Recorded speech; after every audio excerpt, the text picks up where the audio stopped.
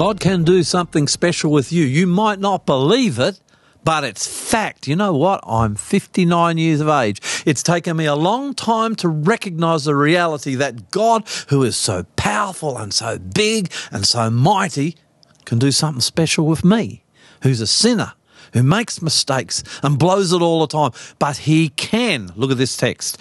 Isaiah 64 verse 8. Yet you, Lord, are our Father.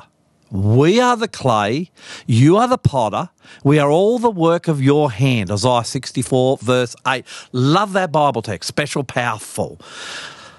Back in the 1400s, there was a sculptor, and he'd got hold of a piece of marble in Florence, Italy, and he started to sculpture this marble, and he made a massive mistake. Well, in disgust, now I don't know that he threw the marble on the ground, because you can't do that, it'll break. But in disgust, he packs up his tools and he wanders off, never to be seen again. 100 years later, everybody thought that nothing could be done with that marble. It was damaged, it was ruined, there was no future. It's just so heavy, they hadn't bothered to cart it away somewhere.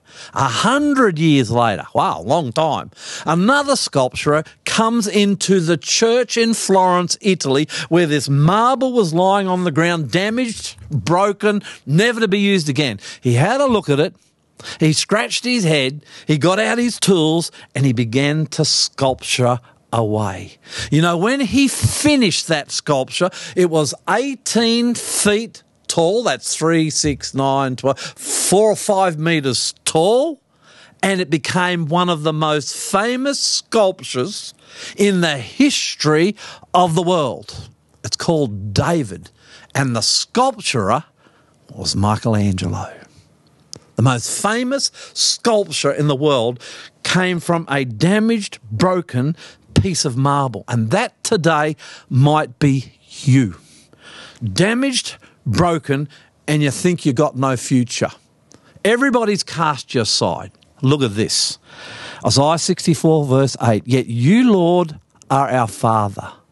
We are the clay. You are the potter, you are the sculptor. We are all the work of your hand. If you were to say, Lord, here I am broken, I am wounded, I am damaged, I see no future for myself, but I give you my heart, I give you my life, mold me, make me into what you want, then you will be a David, sculptured and put together by Michelangelo.